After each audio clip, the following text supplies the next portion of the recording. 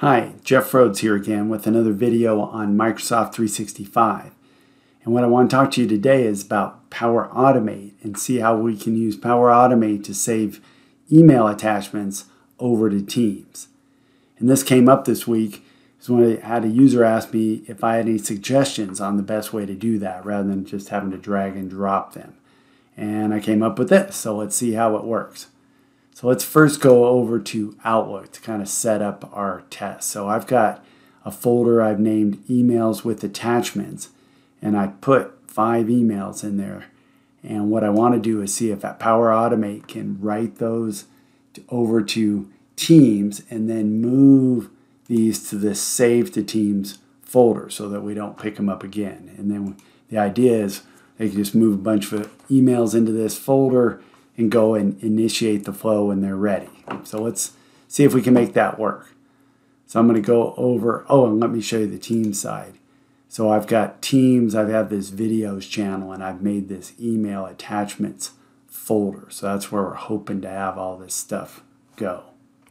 So let's go back and see if we can make it. So I'm going to go to Power Automate. And in this case, what I want is a manual flow because I don't want to do it on a schedule or anything. So I'm going to call it video. Oops, because I got caps lock on. Video save email attachments to Teams. I want to manually trigger the flow. I don't need Copilot right now. And first thing I want to do is Outlook. Better spell it out a little bit more. And it's got an action called Get Emails. And I'm going to change that to say Get Emails with Attachments.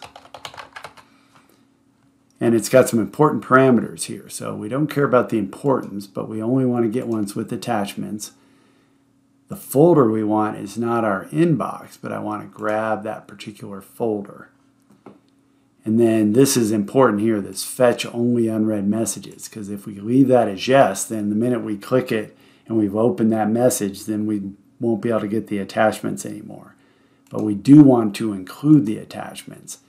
And then it defaults so we can only do 10 at a time, but we can go as high as 25. So we'll do that to get us. And then we just need a couple variables. They're not strictly needed, but I like to put variables so that we can debug easier if we're having any kind of problem. So we're going to initialize it. First one's called var folder name. And as you've seen in other videos, I like to copy those so I can put it up here so it's kind of self-documenting. You can understand the flow a little easier without having to click on each one. So I'm going to do one more like that. Variable.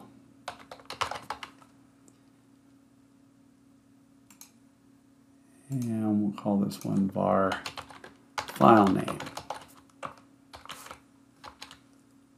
Again, string. There we go. Now what we need to do is loop through the file. So we go to Control, Apply to Each, grab each email. And I'm going to say loop through emails. What do I want to do next? Well, I want to set that folder name. And this is the important step, is how are we going to name that folder? So I'm going to set variable. Set var folder name. So I'd really like to name it on subject, but when I play with this, there's a lot of illegal characters, colons and slashes and stuff in subjects. So I'm going to name it from the from, but then there's obviously that's not unique. We need this to be unique. So we're going to come over here and see if we can say format date time. And we want to come back over and get the receipt date of the email. Oops, I need to say see more. Receive time, there we go, like that. And then hopefully they're not all the same second. So we're going to come in and say year, month, day, hour, minute, second, like that. And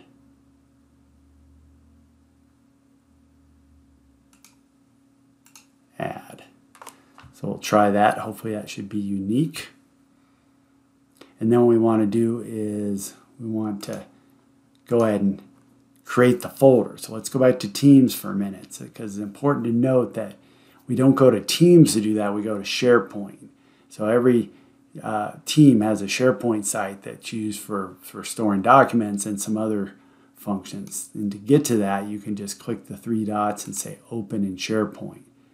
And in particular, this helps us because we need that path to fix it, to figure out which one is the right site inside of Power Automate. So we're going to come to SharePoint here,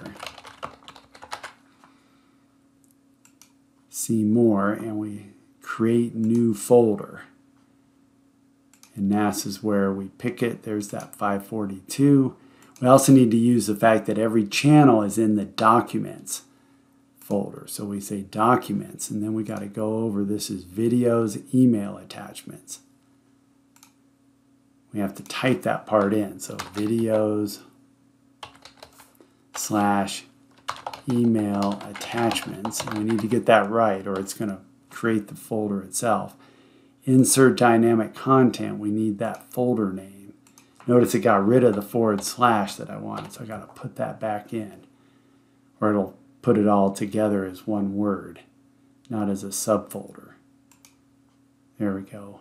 What I like to do here is go ahead and save. Oh, and this happens sometimes. See how I put a couple for each in there? We don't want that. Sometimes it'll do that, so we just want to drag that back up because we don't want it'll duplicate. I've had that happen before, so we just need to get rid of these. Not sure exactly why sometimes Power Automate will do it, but it'll mess you up if you don't notice it, because I only want one folder. Otherwise it would loop through and create the folders multiple times. So let's save it. Test manually. We'll authorize, the connectors and run it. Let's go watch it. So again, we're looking for 5 emails, so we should come in here, and as we loop through, we're expecting that to be 5 times. Let's see it. Really showing the 5, but hopefully that's it. It looks like it's done. So let's come over here. Yeah, there we go.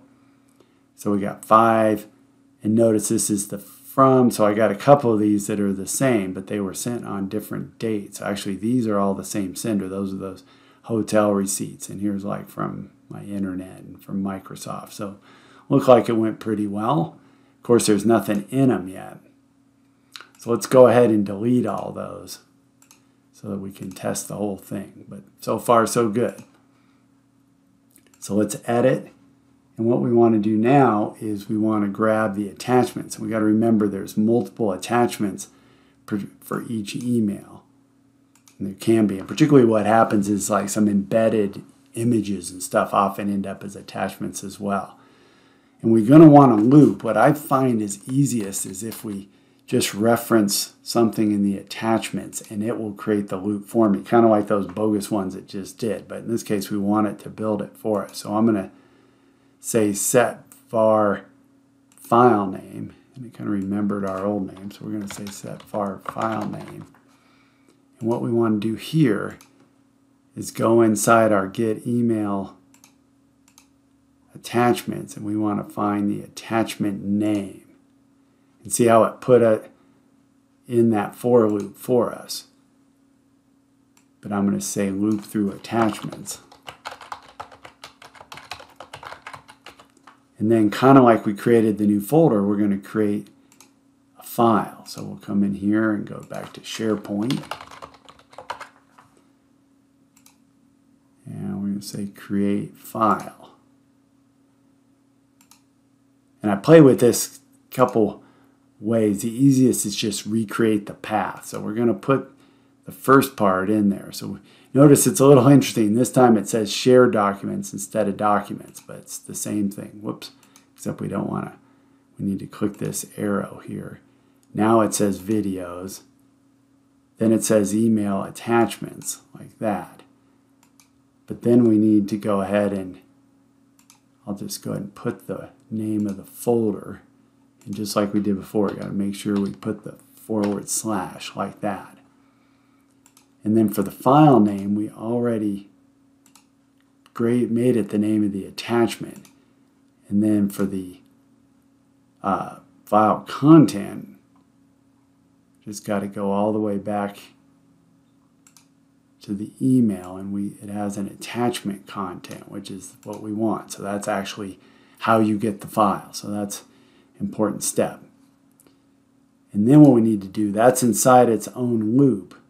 So outside the loop, when we're all done with all the attachments, that's when we need to go back to Outlook and move the file. So we go here and we go to the M's for move email. So we need to get the message ID.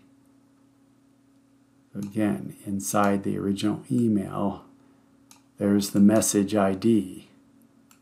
And then we say, where do we want to go? And they've already created it, so we just say to the save to teams. So that should be it, but let's go look. Make sure it didn't put any kind of extra loops in there. I'm not seeing anything. So let's test it.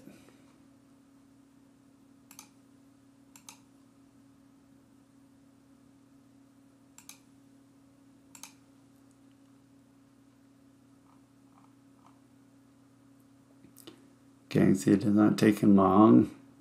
Starting to loop there. You can see last time I couldn't see the 1 through 5 for whatever reason, but it's looping through. Give it a second. Looks like it did it. There we go. And we could check this variables if we need to. But let's go look at made that again. There's my Microsoft invoice.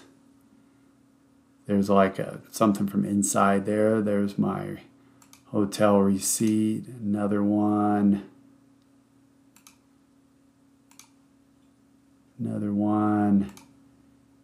and another one. So we can see if I just click one of these and see. There we go, got my Metronet there. So excellent, let's go look. We're back in Teams. You see this is empty, the emails with attachments, and it moved all these emails to this save to Teams. So exactly like we wanted. So again, hopefully this is helpful, but the gist of it is we moved it to a particular folder, had the flow point to that folder, grab with the get emails, action, and loop through the emails, created the folder based on the from, who it was from, plus the date of the email, and then wrote those attachments, looped through all the attachments on there, and then move the email to the save to Teams. So hope this was helpful, and we'll see you next time. Thanks.